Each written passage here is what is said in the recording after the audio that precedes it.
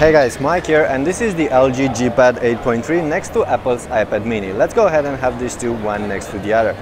Basically we have an 8.3-inch screen on this one, a wider screen, and a 4x3 aspect ratio screen with a 7.8-inch diagonal on the Apple iPad mini.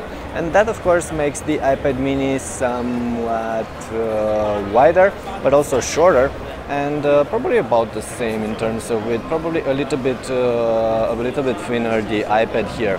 In terms of build quality, you do have metal, a fully unibody aluminum case on the iPad, and you do have metal on the LG as well, with these plastic straps here on the sides.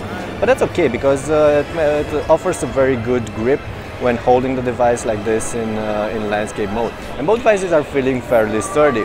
On the LG you do have stereo speakers, you have all the standard set of ports, including a micro SD card reader here on top, and what looks like an IR blaster over here. Of course, on the iPad mini you only have this lightning port. You do have stereo speakers here on the bottom. You do have the volume rockers, this screen locking knob over here, and of course the headphone jack. So a fewer options, fewer buttons and fewer connectors on the Apple iPad mini. But of course what really should set these two apart are the screens. Let me go ahead and power on this LG tablet, and we do have a high resolution Full HD panel on the LG and only a 1024x768 pixel panel on the iPad mini.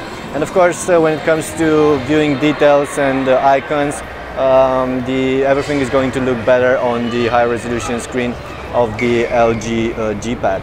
But the colors, well, I can't really say much about these right now, but it looks like the colors and the brightness are somewhat better for the Apple iPad mini.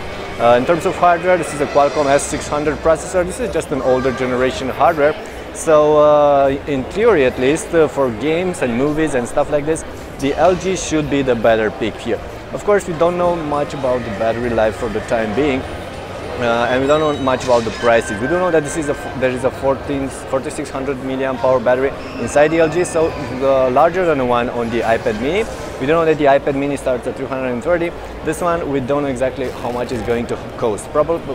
Hopefully it will be more affordable than the iPad mini, and if that's going to happen, it might be a good option if you're looking for an 8-inch Android slate. Okay, that was it for now. Just a quick comparison between the LG GPad 8.3 and the Apple iPad mini. More details will be available later on, so stay tuned.